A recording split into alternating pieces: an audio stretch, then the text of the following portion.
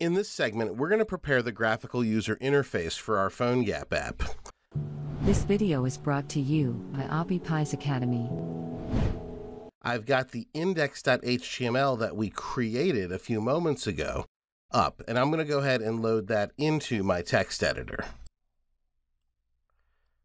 Now, because this was generated for the sample PhoneGap app, there's actually some superfluous code in here. We're going to start by cleaning this up. Now, if we look at the top, we've got some meta tags, and these are designed to make the screen on the web browser embedded in PhoneGap act more like an app versus acting like a web browser. So, for example, they set the viewport to scale at 100% only. So you can't use the pinch gesture, for example, to reduce or increase the size of the content on the screen. This style sheet was part of the template, so we're going to get rid of that.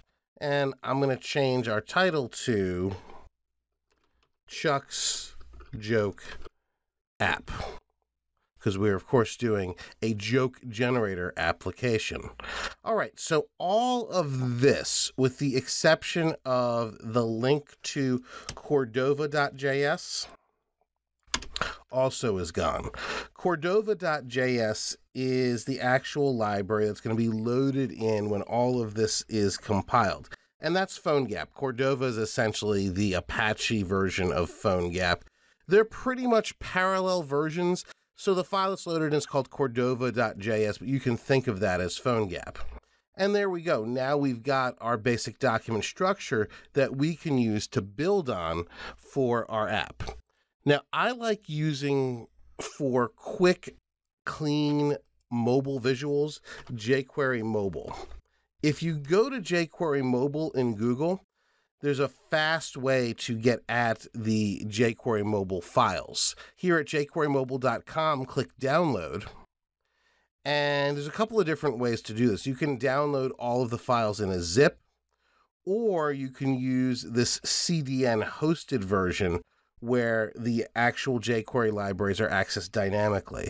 Because this is quick, we're going to go ahead and do this. Now, before I actually made this into an app that we would put in the store or a production app, I would actually eliminate this and download all these libraries locally.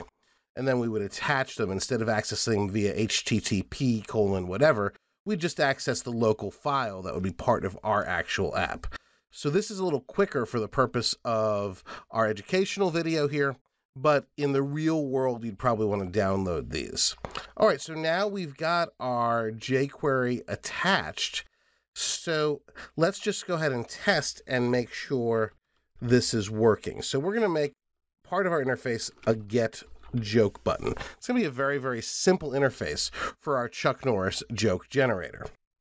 Now, we know what the button looks like default in HTML, but here, because we've hooked up the jQuery library, it should look more mobile-friendly, for lack of a better word. All right, so let's go ahead, and now we're going to test our index.html in the browser.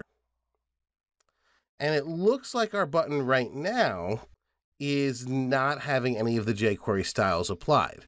So we can go here into our developer tools, and we can look at the console, and you can see why.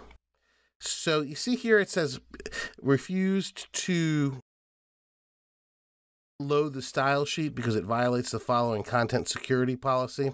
So sometimes you're going to get this, and I want to show you how to fix it if you do get this message. So it's indicating line 41. So it's just not loading our style sheet because there's a security policy violation. What I'm going to do is, here on line 30, you see this content security policy meta tag. For right now, I'm just simply going to comment it out. All right, so now that we've got that, let's go ahead and, again, test our code in a browser. And now you can see jQuery has successfully styled the button. The button goes all the way across. Now, the other thing we'd want to do here in our developer tools, you might not be aware of this, but your developer tools can actually emulate mobile devices. So let's go ahead and emulate a mobile device. You want to make sure that this toggle right here that I'm pointing to is on, and you can choose which type of mobile device you'd like to emulate. So if we went for an iPhone 6, etc. But if everything's right, you should see your button stretch across the screen because it's being styled by jQuery Mobile. Now, a couple more things I want to do here in the interface. So we've got our Get Joke button. We also need a place for the joke to be displayed. So I'm going to create a div that I'm going to ID as joke. And later when we get the actual joke from the Chuck Norris joke server, it's going to be displayed right there. I want to put an ID on the button. So we're going to add ID btn get joke. And of course, this ID will allow this button to be accessed through the JavaScript that we're going to write. All right, so we've got our div for the joke. We've got the Get Joke button. Now, there's one more thing here. If you look carefully at the actual screen, you may have noticed this. If I click the Get Joke, or excuse me, if I click refresh here, the button is right up against the edges of the screen, and we probably want a little bit of buffer space. So I'm actually going to use another jQuery mobile structure known as a page. So I'm going to set a logical division here. And this data role call is part of jQuery mobile.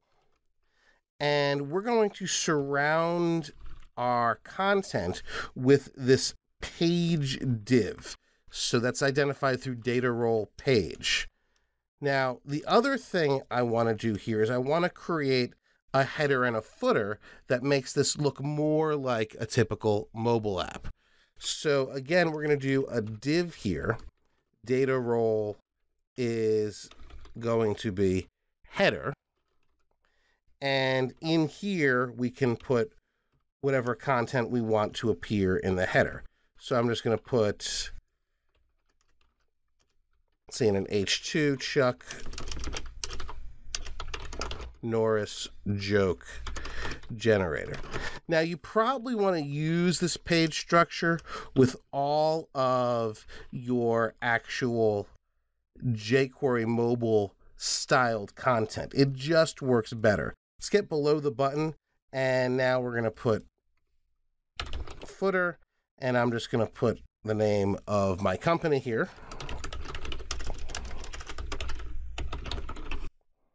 All right, so we've got our header and our footer. Now, the main content also goes in a section, and that, of course, that data role is main.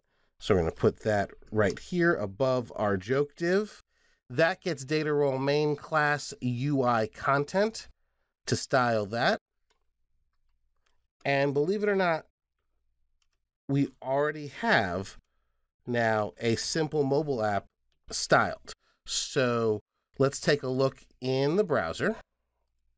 I'm going to refresh. And notice now the button has some nice buffering around it. It doesn't look as out of place. Now this footer should be stuck to the bottom of the screen.